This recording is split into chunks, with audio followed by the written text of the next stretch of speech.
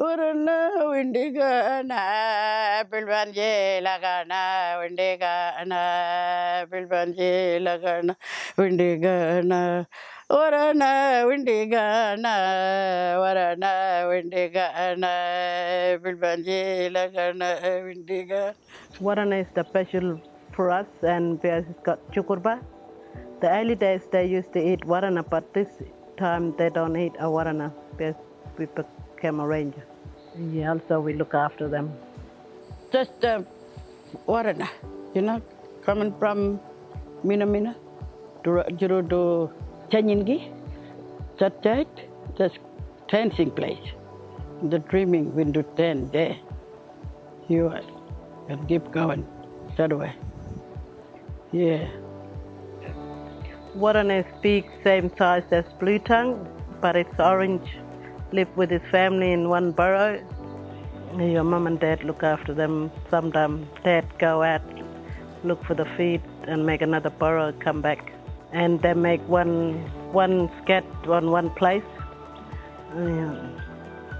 So there's different scat you can find next to the burrow. There's a big one, small one, and the baby one. Yeah. We see, when we look for Tjalapa, we see Kuna on the side. We know that's Tjalapa and Tjalapa area, and we know it's Tjalapa area. We don't burn it. We look after it with the monitoring camera, like two-way signs. But long time ago, they used to eat Tjalapa, but now they're looking after it because it's a native animal, special animal.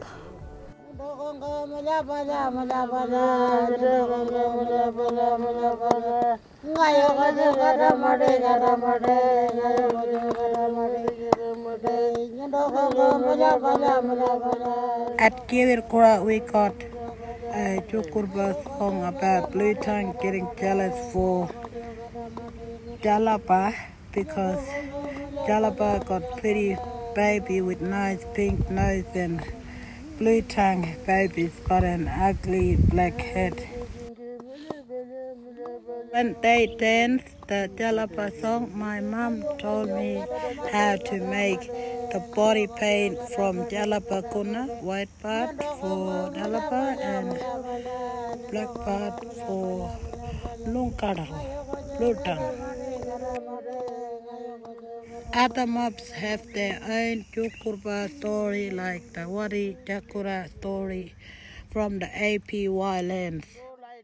The Great Desert Skink is a threatened species, classified as vulnerable to extinction because it's disappeared from a lot of places that it used to live in. Its range is contracted from the edges, and it's disappeared from a lot of places people used to find it. So it's now confined to only a small number of widely spaced locations through the desert.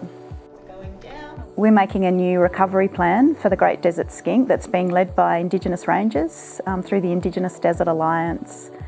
We've been talking to rangers across the desert to find out what their priorities are for saving the Great Desert Skink and what sort of research they think would be most important for the recovery of this species.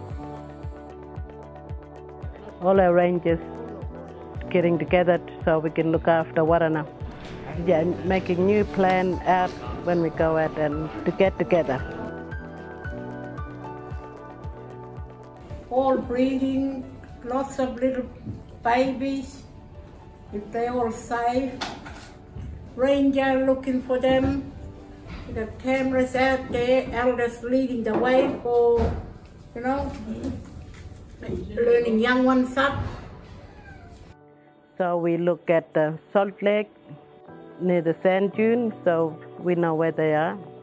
Yep, but we need to pass knowledge to the other rangers as well. So we need more young rangers to come out with us so we can teach them how to look after them properly. We think that the reason Great Desert Skinks are disappearing is from too many hot wildfires burning away their spinifex cover away from their burrows, making them particularly vulnerable to predators, especially feral cats. So at some sites we've found really high levels of Great Desert Skink remains in feral cat scats and stomach contents. When big wildfire comes through, so Warrarna won't be safe without spinifex, There's cat will be getting them and the dingoes. So we have to do the little fire break next to the burrow so the Warrarna can stay safe and the little families. We don't want to make a fire next to the city where the Tjakuṟa is. We want to burn long way from the ngura. Because they need protection too, you know. Don't destroy the ngura. We think the most important thing to do is to protect the key sites from fire, so stop the burrows being burnt. And if fire does occur, it's really important to do feral cat control. We go out, look for the cat. There's cat's the main thing that rid up all the Warrarna. When we see the cat track, we follow the cat, and when we get to the cat, we get it, so we can save all the Warrarna. The rangers are doing really important work monitoring Great Desert Skink populations, but also managing fire regimes and controlling feral cats around some of these Great Desert Skink sites. Bring school kids too. We teach them kids, young ones, so they can learn. I take them kids out too, to teaching cultural knowledge out here, Tjakuṟa, PA. Yeah, we took some kids out and show the different tracks between Blue Tongue and the Warrarna. We take kids out so they can learn more about Warrarna and the Tjakuṟa, so they can pass knowledge to the kids and other rangers as well when they become a ranger. She teach me, my mother, and young people, young girls, often teach him again. Take the young girls and the elders so they can teach them heritage and stay with that strong Warrarna song.